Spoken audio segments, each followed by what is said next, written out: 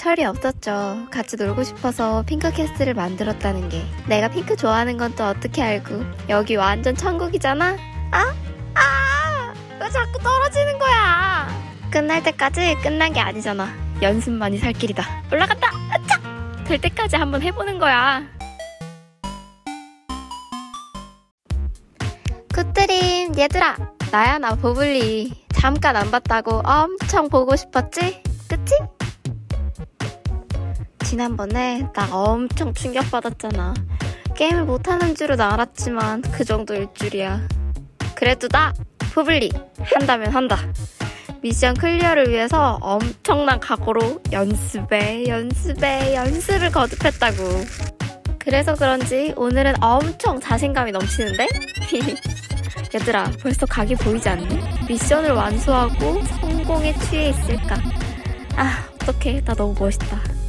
그럼 이 분위기 그대로 바로 시작해보자.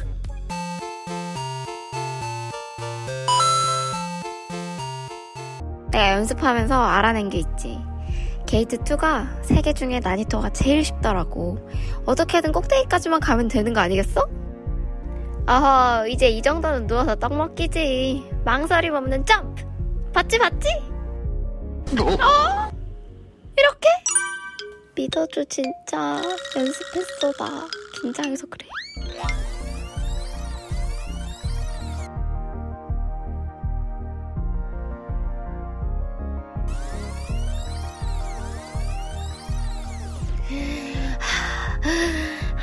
봤지? 나 연습 진짜 많이 했다고. 한다면 한다고 했지. 일단 숨부터 고르고. 게이트2는 가든 컨셉으로 꾸며봤어. 위아래 복층으로 꾸민 거 보이지? 이거 들어가서 더 잘 보여주고 싶은데? 으차! 점프! 나 이렇게 높게 뛸 줄 몰랐다고. 이거 위에서 보니까 핑크캐슬이 한눈에 들어오잖아? 이제 이 정도 올라오는 건 일도 아니라고. 누가 아직도 올라오다 떨어지고 다시 하고 그러냐? 나 이제 저기 무지개 다리로 넘어가면 미션 끝나는 거 아니야? 이거 너무 쉽게 끝나버려서 어떡해. 분량 생각도 해야 되니까 공간 소개라도 좀 해볼까? 굿드림 친구들, 우리 집을 소개할게. 여긴 거실이야. 핑크 앤 화이트를 중심으로 한번 꾸며봤어. 어때? 나랑 잘 어울리는 것 같지 않아? 어머, 내 정신 좀 봐. 마실 거라도 줘야 되는데. 잠시만. 다음에 마셔야겠다. 왜 자꾸 부딪히지? 여기가 원룸이긴 해도 침실에 거실, 부엌이랑 소재까지 필요한 건 다 있다고. 저기 점프 받침은 뭐냐고? 눈썰미가 좋은데 이건 우리 집 하이라이트인데. 맛보기로. 봤어? 봤지? 맛보기로는 아쉬우니까 자세히 보여줄게. 내 꿈이 정원 있는 큰 집에 사는 거였거든. 여기는 핑크캐슬. 꿈속에선 뭐든 할 수 있으니까 내가 좋아하는 것들로 가득 채워봤어. 어때? 완전 예쁘지? 그러니까 너희도 얼른 놀러와. 여기서 나랑 같이 놀자. 여기가 어디라고? 내 분량은 다 채웠어. 난 최선을 다했다. 이제 대왕 보블리를 찾으러 가보실까?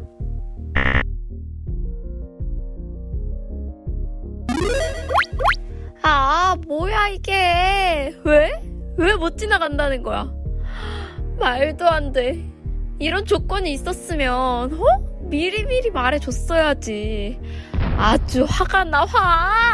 나 화나면 아주 무서운 사람이야. 진짜 몇 번이고 생각해봐도 너무하다니까. 내가 미션 클리어에 얼마나 진심이었는지 봤으면서. 그래, 날 시험하겠다 이거지? 당당하게 보여주겠어.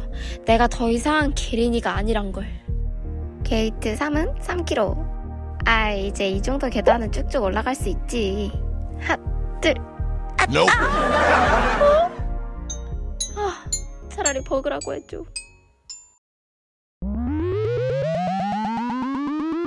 자, 그럼 게이트 3을 시작해볼까? 어디서 본 것 같은 그림이라고? 아니야 얘들아, 기분 탓이야. 이번엔 안 떨어지고 한 번에 쭉쭉 올라가 보겠어. 열심히 연습한 보람도 없이 자꾸 떨어지면 안 돼.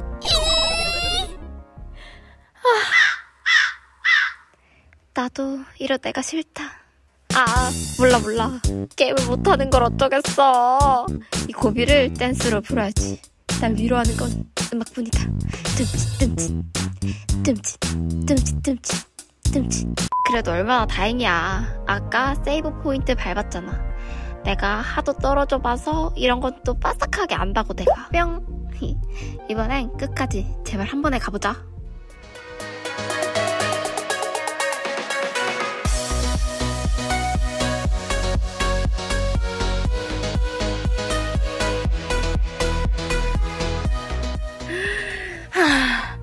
내가 한다면 한다고 했지?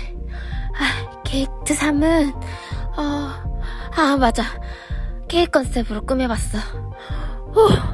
달콤한 걸 먹으면 기분도 좋아지고 그냥 막 신나잖아.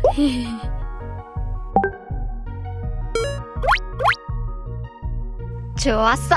이제 게이트 1만 부시면 되겠다. 렛츠고!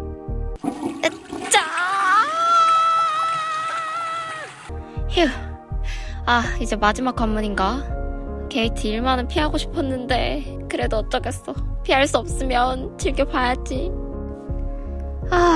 진짜 높긴 엄청 높다. 그래도 여기만 지나면 해볼만해. 가자! 안녕하세요, 제작진입니다. 여러분은 지금 보블리의 드림 어드벤처 첫 번째 스테이지 핑크캐슬을 플레이하는 보블리를 보고 계십니다. 보블리가 설명도 없이 너무 빨리 생각보다 잘 플레이를 해버리네요. 보블리의 현란한 플레이를 감상하는 동안 맵 설명이라도 해보겠습니다. 핑크캐슬 보블리 맵은 핑크빛과 분홍색 솜사탕이 아주 매력적이에요. 여기저기 핑크색으로 가득한 게 너무 예쁘죠? 주위에 소문도 많이 내주시고 얼른 놀러와서 사진도 많이 찍고 가세요. 뿅! 내가 한다면 한다고 했지? 동네 사람들, 제가 게이트 1에 올라왔어요. 더 이상 과거의 제가 아니라 이 말입니다.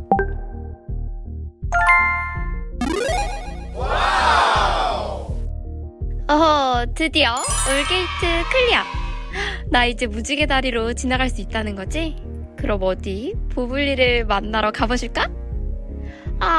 무지개 색깔 예쁜 것 좀 봐, 얘들아.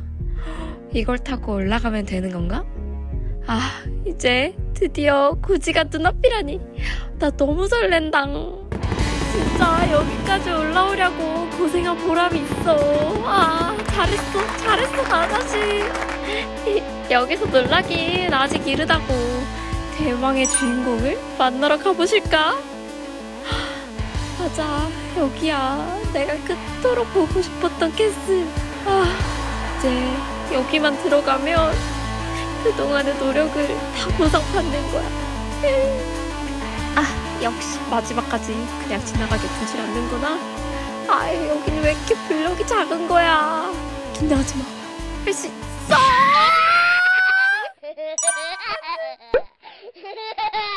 정말 그렇게 칼같이 끝 해버리면 어떡해. 나 진짜 완전 섭섭했잖아. 아쉽게 끝나긴 했지만 그래도 완주는 해야지. 드디어 잘 있었지, 보블리야. 이랬어. 꽾린이는 탈출인가? 얘들아, 나 여기 핑크캐슬에서 기다릴게. 나랑 같이 파자마 입고 놀자.